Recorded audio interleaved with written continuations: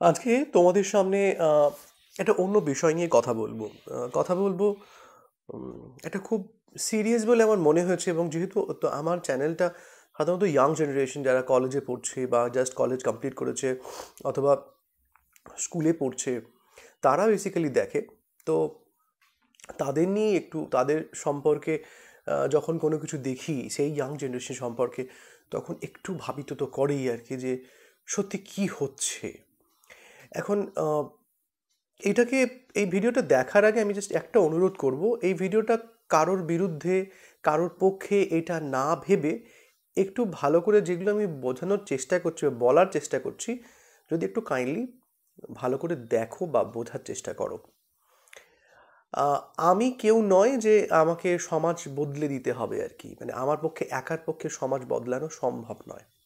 যেটা আমি করতে পারি সেটা হচ্ছে যে একটা গাইডেন্স দিতে পারি, বা আমি যে গাইডেন্স দেওয়ার যোগ্য সেটাও তো ঠিক নয়।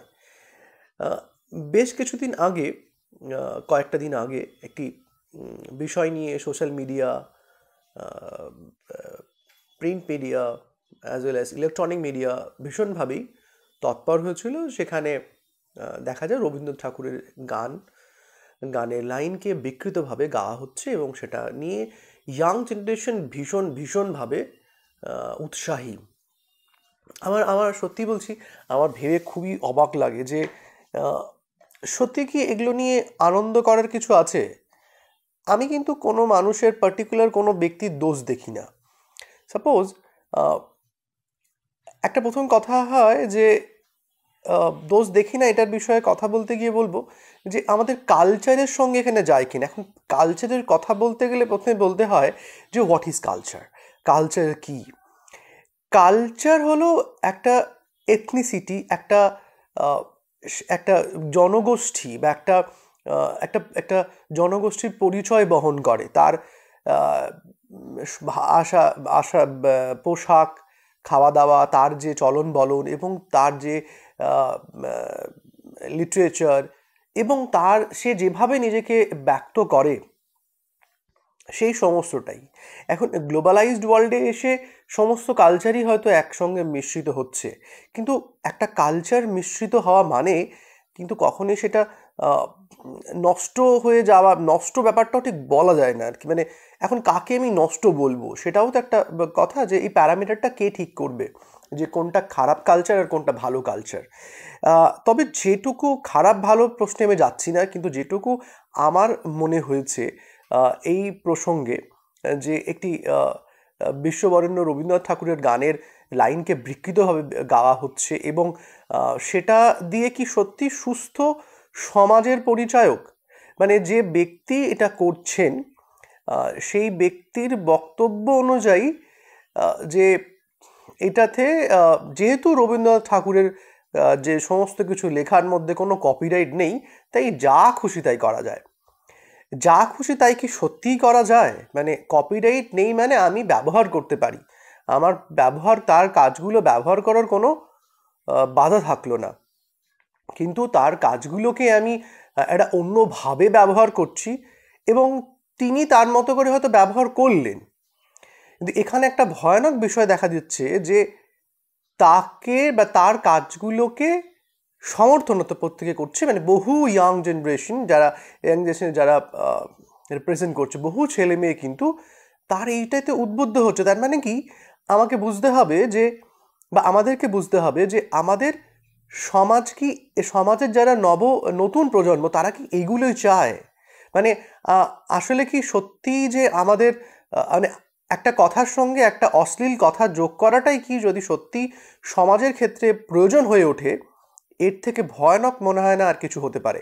এখন এই প্রসঙ্গে একটা জিনিস খুব দরকার বলার, সেটা হচ্ছে যে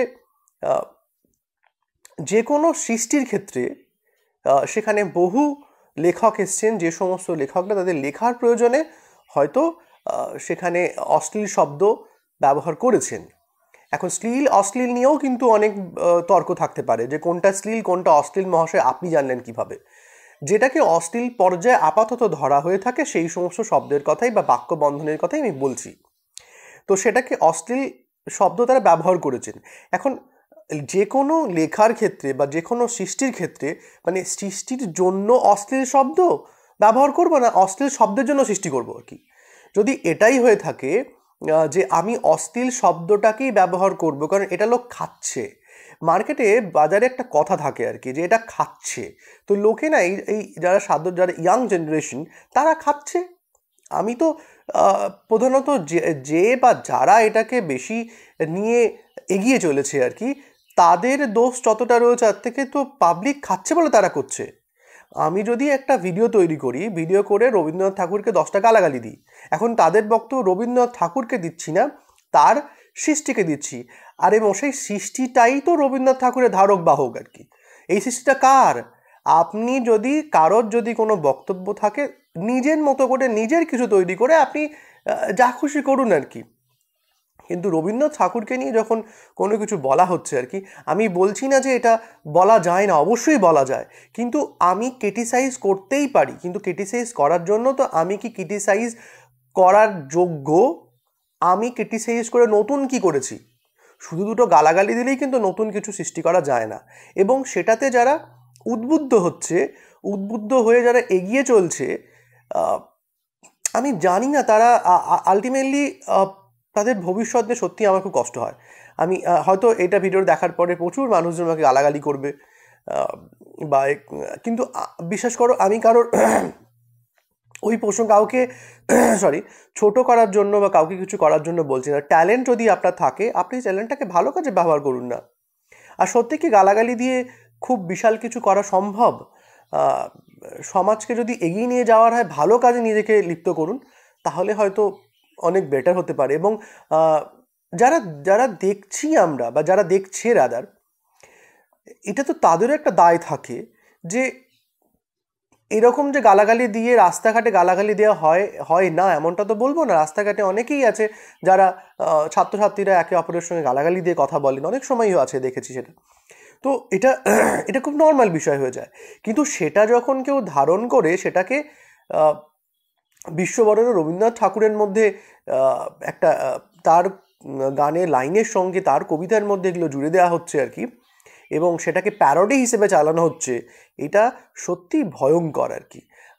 এবং সেটাতে উদ্বুদ্ধ হয়ে যারা ওই পথে হাঁটছেন আর কি, আমার মনে হয় যে একটু ভাববার সময় এসছে, সত্যি কি এগুলো কি সত্যি করার খুব দরকার আছে?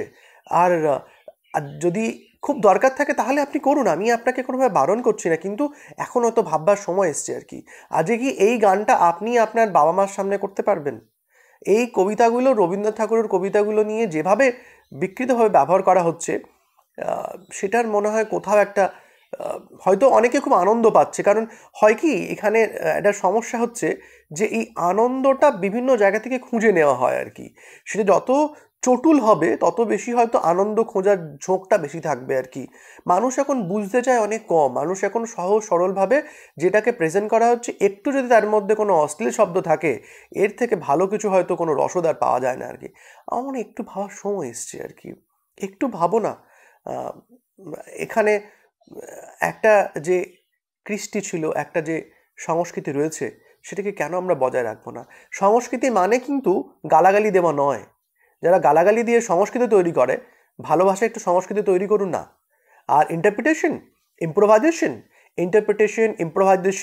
তার মানে এটা নয় দুটো গালাগালি দিয়ে ইন্টারপ্রিটেশন হয়। সারা পৃথিবীতে এত রিসার্চ হয়েছে, কোথাও গালাগালি দিয়ে রিসার্চ হয়েছে বলে আমার জানা নেই অন্তত আর কি। তো এখান থেকে আমার জাস্ট এটুকুই বলার, কাউকেই ছোট করা নয়, কাউকেই খারাপ বলা নয়। ট্যালেন্ট থাকলে ট্যালেন্টটাকে ইউজ করুন, কিন্তু এটা যারা দেখছেন না তাদের উদ্দেশ্য বলছি যে যদি সম্ভব হয়, যদি মনে হয় না ওই রসদটা খুব ভালো, তাহলে তো আমার কিছু বলার নেই আর কি। আর যদি মনে হয় যে না সময় এসছে কোথাও একটা বুঝতে হবে যে কোনটা ঠিক আর কোনটা ভুল, সেদিকটা এগিয়ে নিয়ে যাওয়ার, আমি কোনটা ঠিক কোনটা ভুল বললাম না, প্রশ্নটা থাকলো তোমাদের জন্য, উত্তরটা তোমরাই দিও। ভালো থেকো আর আনন্দে থেকো।